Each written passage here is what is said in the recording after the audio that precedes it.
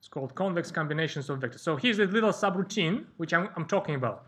You have two vectors given, like this, OA and OB, and you have a point C in between. It's a point which splits your segment in particular proportion. So you have m parts here, and you have n parts here. The question is, what will be the expression for the C vector? Of course, it's a rather easy manipulation how to find that, but the answer, which we will find in 2 minutes, it's something worth remembering, because when we start doing this, when we start applying this sort of routine 1, 2, 3, 4 times in a row in this question, it will pay off. It will save us time.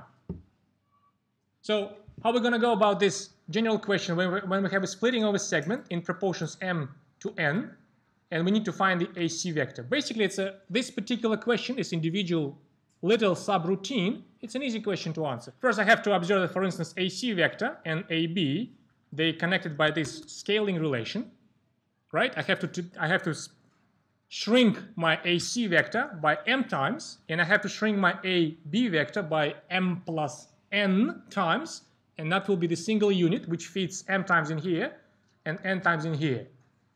If I now solve here, for instance, if I solve here for AC,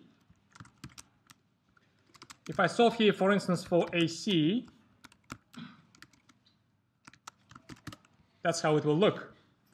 So the AC vector, this vector, it is a little bit shorter than it's shorter than AB, because this fraction, in fact, if you look carefully, this fraction, you have two positive integers. The denominator here larger than the numerator, so the fraction actually less than 1, so it is indeed a shrinking. And now if you want to find the OC vector, all you have to do, you have to add this OA and this AC. And that will be the OC vector after addition. The AB vector, it's a difference of B and A. That's the expression for the AB vector. So first we found the OC vector by adding up the OA and AC. That's the result for that. Now for the AB, for the full length of this segment, I have to subtract A vector. That's my A vector, that's my B vector. I have to subtract A from B, here it is.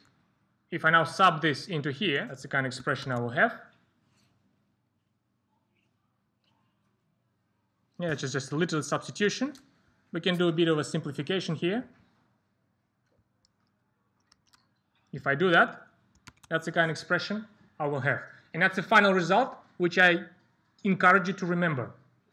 Listen to this. If I want to find a vector which points to a point splitting a segment in a given proportion, all I have to do, I have to take this combination of A and B, where B is factored by, we see B vectors here, and it is factored by the m parts here. So the more parts we have here, the more B will be contributing to the OC vector, because the more of B will be present here. This m will be larger.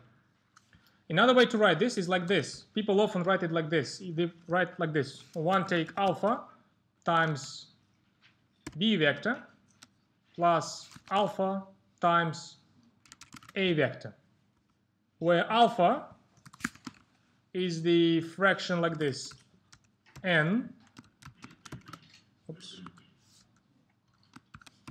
that 1 take alpha is the fraction like this, it's m on m plus n. So in fact the factor next to the B is 1 take alpha, and the factor next to the A is alpha. And the combinations like this are normally called convex combination. That's the reason for the title